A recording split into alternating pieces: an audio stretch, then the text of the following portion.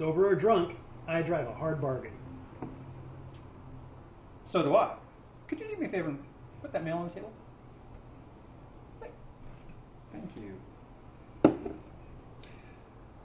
I think I must have seen you somewhere. Somewhere since we left Stanford.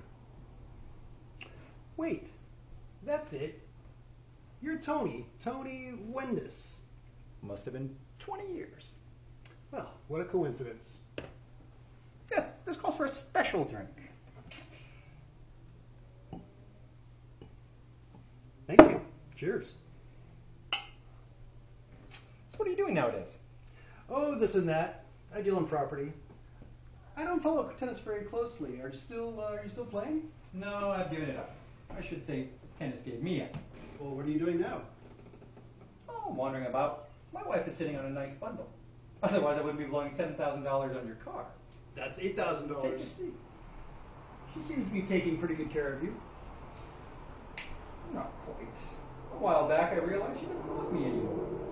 I'm not the jealous type, but one day I decided to follow her. She went to visit an old school friend in the Alberta Arts District. I could see them through the window, cooking spaghetti. You know, it's funny how you can tell when people are in love. I realized in that moment that I'd taken her for granted. I went for a walk. I began to wonder what would happen if she left me.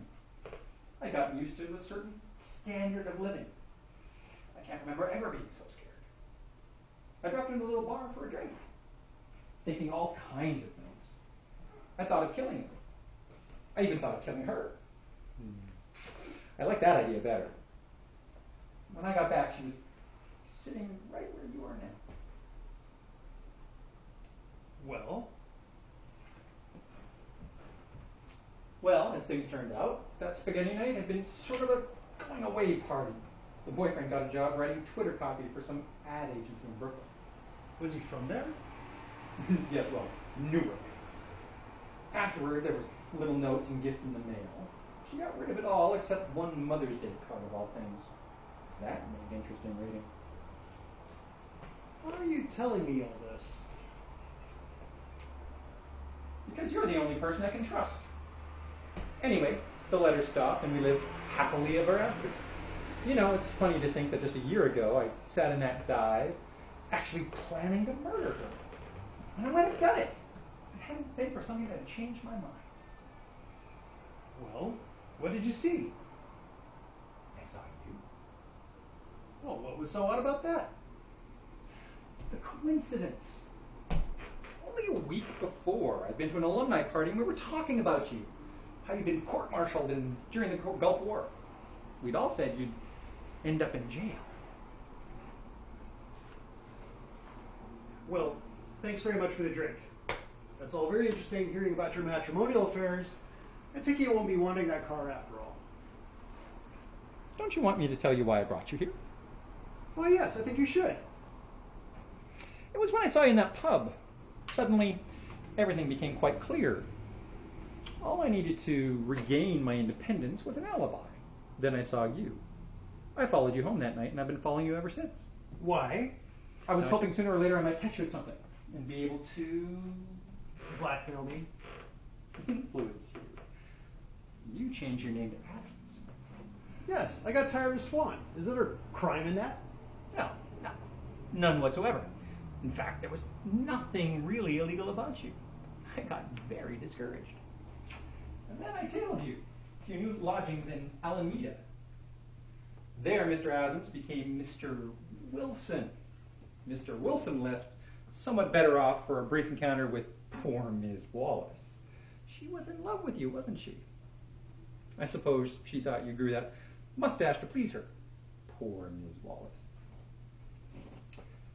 This is all very interesting. Go on. Well, July, August, September. Poor Ms. Van Dorn, but her tastes are so expensive.